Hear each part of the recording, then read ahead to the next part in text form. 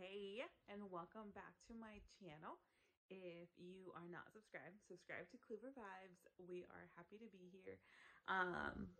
And it's kind of like a learning channel. So I am trying this whole YouTube out and I hope you guys enjoy it. This video is about why I stopped selling clothes for our boutique, which was Victoria's Vibe. And it was a lot of fun as a boutique owner. I learned a lot via LuLaRoe. So if you don't know, before owning my own boutique, I was a retailer with LuLaRoe. And I had like good experiences with LuLaRoe, nothing bad, but my husband and I always had an end goal of leaving. It was because it was something that we never owned ourselves, and they had total control. So Seth was always like, we have to figure out an end game. What is this going to be and how are we going to pivot this to something else? And when we saw retailers like leaving in masses, we were like, you know what, we should start heading out of this before like something sparks and then I just get left with a bunch of inventory. And thankfully I was able to sell off all the inventory, which was really good. And we never lost money with LuLaRoe, which is another big thing. And that's actually how I began budgeting, was because of the money I was making with LuLaRoe. I got my husband involved and I was like, hey, this is how much money is coming in. How do I put this towards taxes, ourselves, and inventory? And we were able to figure that out. And through LuLaRoe and like with my husband's job, we became debt free. And so a lot of good things had come from it. And then we pivoted it to having our own boutique. Now, owning your boutique is harder than you think it is. Like, yes, you love all the clothes and oh my gosh, it's so much fun, those things. But like doing your own taxes, not as fun.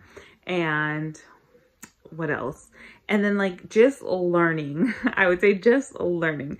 So with doing your own taxes, you have to find all these different vendors yourself. And then you have to figure out markup. So markup at the beginning, I was just doing 2 times wholesale, which was like great for like everybody, but I wasn't making any money. So you got to take into account PayPal fees, Visa fees, all these little fees, website fees, packaging, buying materials, and all that good stuff. And not saying you didn't have to do some of that with LuLaRoe, but you are more hands-on. So you have to have your website, you have to buy your domain, you have to buy a sales permit, and then you have to get registered with California. I was registered as a corporation, and then you have to find different vendors and see what their requirements are. So that's a difference. That's a big thing. It's like with being your own boutique, certain shops have cute things, right? We like a shirt from a certain shop, but that shop may have $100 minimum, meaning you'd have to buy like 2 or more product from them. And that's the hard part because sometimes you don't like multiple things from that shop. So sometimes I'd be sacrificing to get that item, or you are paying for shipping. And I live in San Diego and I was so nervous to go to LA for the first time to go shopping, but I wish I had gone sooner. So one of the main things I would say is money-wise was the reason I stopped selling, was just because I was realizing that for how much time I was putting into the boutique, I wasn't getting much back in rewards. And not to say like that's like super bad, but it just wasn't what I was hoping for. So like there would be weeks when sometimes I wouldn't sell much, and like it's hard when that happens because you're like, what am I doing this for? But lives were super fun, like doing Facebook lives and like seeing people was really cool. But when you don't sell clothes like in a week, you're showing that clothes the next week, and then you become demotivated. So I would say like what is it called? I'm trying to think of the quote, but comparison is like the thief of joy. And I would say that's 100% true, because I would see other boutiques and I would be like, dude, they're killing it.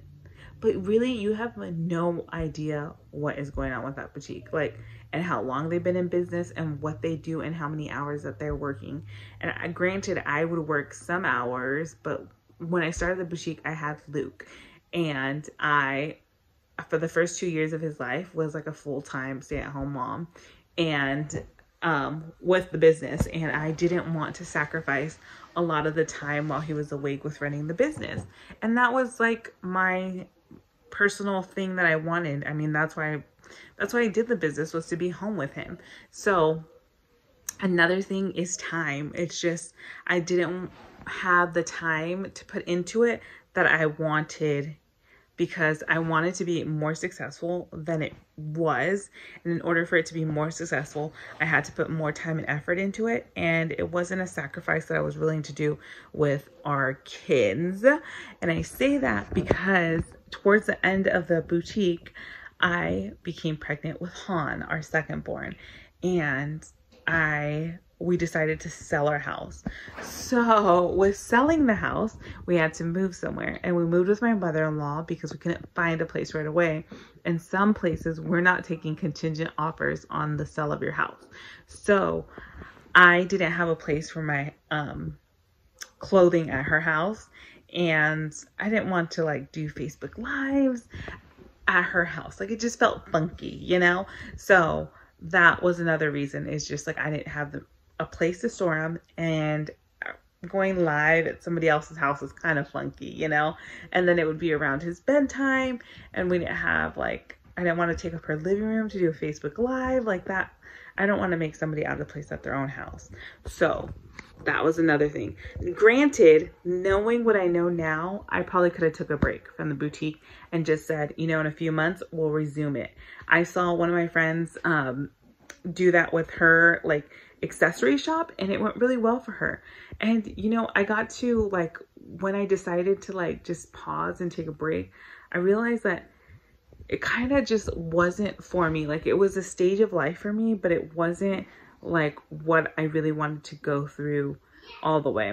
So another quote that comes to mind is doubt crushes more dreams than failure does. And that's 100% true, because I would doubt myself all the time. I'd be like shopping and I'd be like, oh, is this cute enough? Like, should I get this? Or what is it called? I don't know about the price. I feel like this price is going to be too much. I don't think they're going to pay it. And you know what? That ended up hurting me more, because I would second guess myself. And it's like, why? So doubt is another reason. But you know what? Knowing everything that I went through, I'm glad I experienced owning your boutique, because I know it's not for me. Especially after LuLaRoe, I just knew like my time with clothing had been done.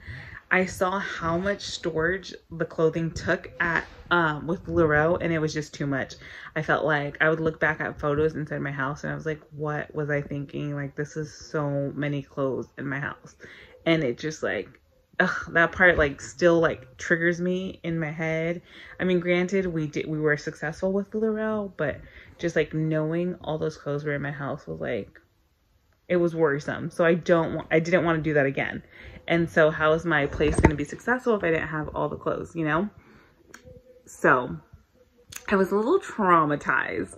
And what else? I would say like those are the main reasons why I stopped it. It was just mainly doubt of doing it myself. The money wasn't coming as the outcome that I wanted it to be. And I just wasn't having fun anymore. Granted, I did think a few months ago, I was like, oh, what if we did it again, Seth? Like, what if we started a boutique again? And then he was like, I don't know. But I was getting excited because I was like, you know, I saw these pictures of myself doing the boutique and how like I would get dressed up and do the photo shoots and how fun they were. But then I think back and I think, okay, so if I do it again, I have to leave here, San Diego, to go spend basically like a whole day in LA and do the shopping and stuff like that. And then sometimes if items don't sell, I got to figure out how are we going to make this product move. And sustainability was getting to me too, because I was like, dude, this is like fast fashion. Although granted, the shirts did last sometimes, but then I like, how long are people going to wear this stuff for? I don't want it to just end up in waste again or be sent to Goodwill in like a few months. Like, I wanted to do something good for our planet, and I just felt like the boutique wasn't fulfilling that. So that's another reason that like was really kind of just like, I would always think about the negatives. And that's the sad part, is I thought about the negatives a lot with the business than more of the positives. But I'm really glad I did it, and I am happy at what it's provided for us. And I don't know if I'll go back to it, but right now I'm trying this YouTube thing out. So if you like this video, subscribe, tell your friends about it. And then our next video is going to be how we budget, because with the clothing, we were able to become debt free, and now we budget and we tell our money where to go, and it's helped us so much. And I just want to help other people.